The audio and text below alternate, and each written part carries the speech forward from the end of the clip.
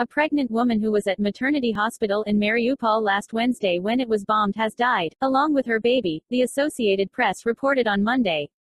An AP image of emergency workers carrying the injured pregnant woman on a stretcher outside the bombed hospital last Wednesday had been widely reported, including by CNN.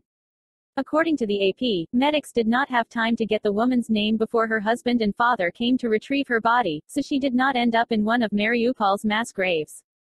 As CNN earlier reported, at least 3 people died in the attack Wednesday, which came despite Russia agreeing to a 12-hour pause in hostilities to allow refugees to evacuate.